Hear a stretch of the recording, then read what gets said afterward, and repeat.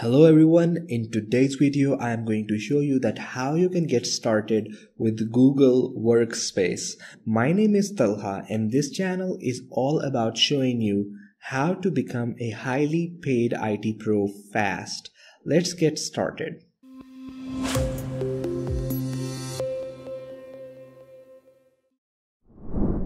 In order to access the Google Workspace, go to your favorite browser and in the search bar, type in workspace.google.com.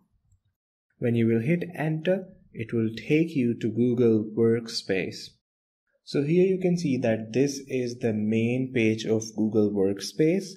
If you talk about Google Workspace, that's what it is a manageable and easy to use communication and collaboration platform. It includes all the productivity apps like Gmail, Calendar, Drive, Docs, Sheet, and many more. Google Workspace comes with new features as separate tools have integration with each other. In order to get started, you're going to click on Get Started. But first of all, let me show you the apps. So click on what's included, and here you can see that you have Gmail, you have Meet, you have Chat, Calendar, you have Forms, Slides, Sheets, Google Keep, and many more. Here you can see that we have different plans for Business Starter, we have Business Standard, and we have Business Plus. In Business Starter, it starts from $6 per user per month, in which you have custom and secure business email, 100 participant video meetings, 30 gigabytes of cloud storage per user, you have security and management controls, you have standard support. In the Business Standard, it's $12 per user per month. It has custom and secure business email. It has 150 participants. It has 2 terabytes of cloud storage, which is awesome. You have security and management controls, and you have standard support. So here you can see that we also have Business Plus. Most people, they buy the Business Standard or the Business Starter. You can pick one. It will take you to a page something like this. So here you can click on the business name. So let's say that here I want to include the business name as Skills Build Training. And now it would ask me the number of employees, including me, who are going to use it. So I'm just going to check this 2 to 9, and you can check whatever situation suits you the best. Now, from here, you are going to select your country. And now you're going to click on Next. Now you're going to put in your first name, last name, and current email address.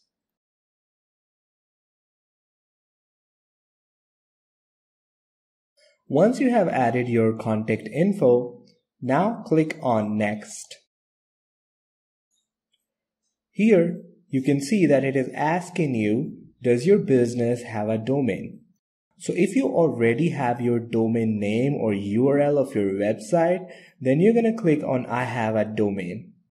If you do not have a domain but you would like to buy one, then you can click on it and you can buy your domain from Google Domains. If you do not want to buy a domain and you want to move forward, then you can click on third option, which is essentially I would like a free .page domain. Keep in mind that if you have selected the third option, then in that case later on you can upgrade to buying a domain if you want. I already have a domain, so I would check this and then I would click on Next. So here I am going to put in my domain name, which is essentially ZAEIOU. I do not use that domain, So for example purposes, I'm using it here so that you can understand that how to follow this procedure and get started with Google Workspace. So once you have done it, once you have put in your domain name, make sure that it's accurate, you do not have any mistake, and then click on next. So now you can see that it says email sent to zaiou.com, and then it says won't be affected until you set up email with this account. So I'm going to click on next. So here you can subscribe to Google tips and tricks. They would email you. So I'll say no thanks. It says educate your users. I'm going to say okay. And then it would ask you how you will sign in. So for that, you want to give here your username. So it could be anything, like it could be info, it could be admin, it could be editor, it could be anything that you want. So I would do here info@zaiou.com, which is most popular. And then I am going to give here a password. The password, it has to have at least 8 characters. After entering your password, you're going to click on here which says reCAPTCHA, I'm not a robot. So once you have done it, now click on agree and continue.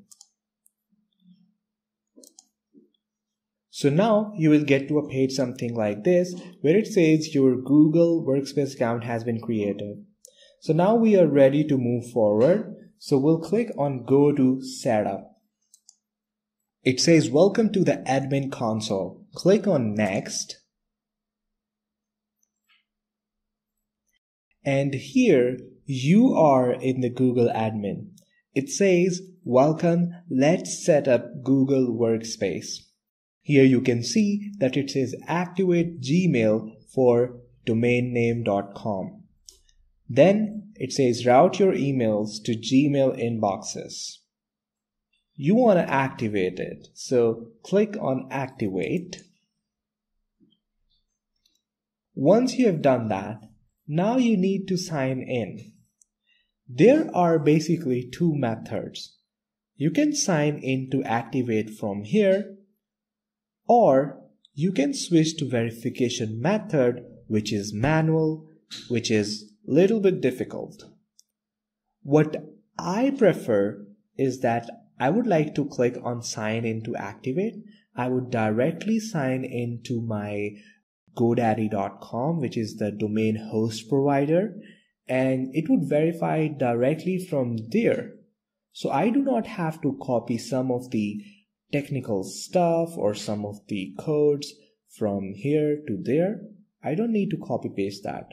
I would just quickly click here, and then it would open up a pop-up.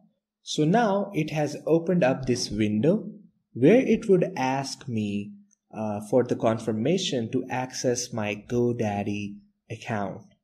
So what I'm going to do is that I'm going to click on connect, and now it would automatically confirm the access to my domain name. You can see that it is activating the Gmail. In the process, it is verifying that if I really own that domain name, and it is also, after verification, it is updating email settings with GoDaddy.com, which means that I do not have to do any of the settings manually as well. All of it will be automatically done.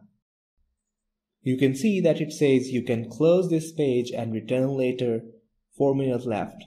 So we just have to wait for 4 minutes and then it would be done.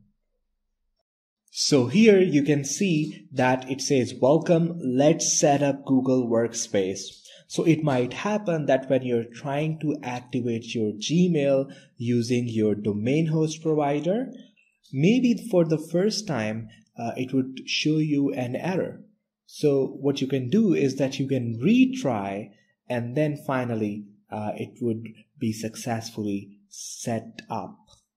So here you can see that the second optional, for now optional, thing that we have, it's create new users. You can add new users for your team as well, or you can skip it for now and you can do it later. But we like to do it right now.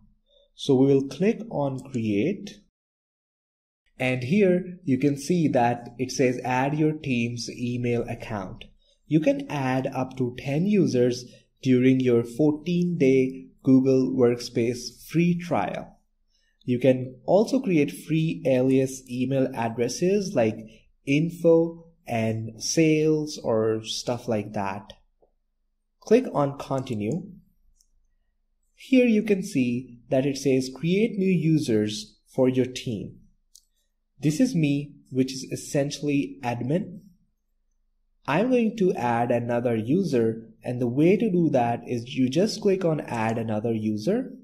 You enter their first name, you enter their last name, you enter their email username that you want to give, and then you can also assign them an email alias, which is optional. And then you can save the user. For now, I would not like to create another user. What I would do, I would hit on continue. If you want to create as many users as you want, you can do so by following the process that I have just shown. After that, click on continue. I would click on skip for now. And here you can see that it says you are all set. You can add your billing info if you want. Our domain is verified successfully. We can check if we are receiving the emails, so you can send a test email from here. If you want to create a new user, I have already shown you the step how to do that. You can try out Gmail and other apps from here. You can set up your mobile devices. You can migrate your emails and documents. You can enhance your email security. Before we go, let me show you that how you can send test email. Click on send test email. This is the subject, this is the email message, and this is the email address where we are sending. We'll click send, and here you can see that test email sent. You can go to your Gmail. You can see that this is my inbox, and here I have received the test email. So that's it from this video. Hope you have enjoyed it. Thanks for watching. Do not forget to subscribe to our channel to get the latest videos to help you advance your IT career.